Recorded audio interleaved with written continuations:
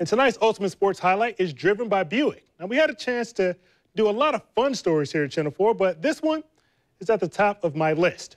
Wednesday, I introduced you guys to the 4x4 meter relay team from the University Christian. They were running in today's state finals. The only issue is that prom is also tonight.